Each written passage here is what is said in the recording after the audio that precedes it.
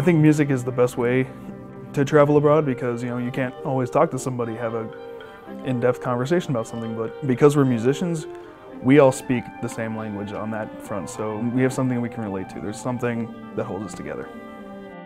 The Wind Symphony had never been abroad before, and Dr. McCutcheon, the director, just really wanted to make a splash and go international.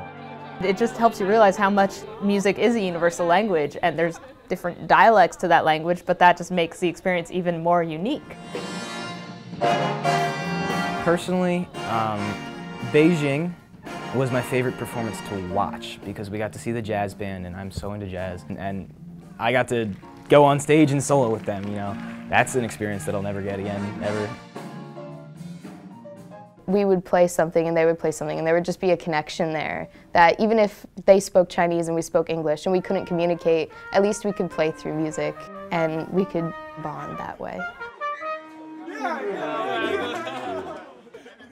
My favorite performance was probably the one in Xi'an. The performance we had in Xi'an was definitely memorable in that, we got there and it wasn't set up and we didn't know what to do. There was nothing there. There weren't any chairs in the building, there weren't any stands in the building, there weren't any of the instruments we were borrowing. We had to carry percussion equipment across campus, down 4 flights of stairs. I carried a harp down 5 flights of stairs along with a couple other people. And everybody was really feeling down and upset and frustrated, and then we went in and they were so excited. That performance was so high energy. It was one of the most, exciting concerts I've ever played. We made the best out of it, and it turned into something that we could really enjoy and something that we were proud of. And I think that was a great experience for members of the Wind Symphony to have in realizing, oh, this is what we can do no matter what the circumstances. Do something with kids.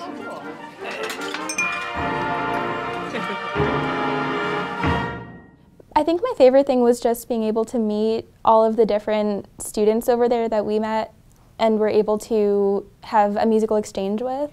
I thought Singapore was the best for bonding with other musicians.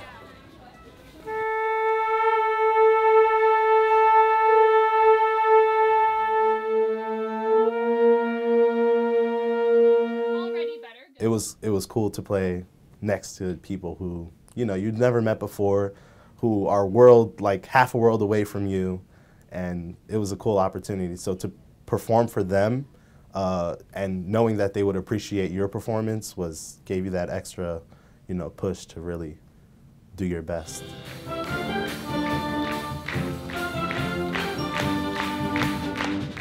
I think one of the biggest things I take back is the language barrier and coming across that.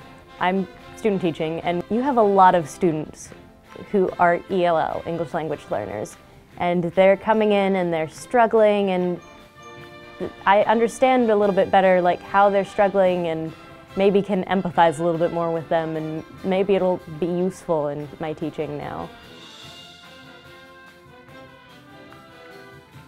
I just look really fondly back on all the things I got to do that I've always dreamed of doing, because I've always wanted to go abroad and I never knew how was I going to get there, where was I going to go, how was this going to happen, and just getting the opportunity to do that really meant a lot to me. I think it is a rare opportunity for us to do that, because to have that global perspective of music is just amazing. It ended up being one of the greatest experiences I've had.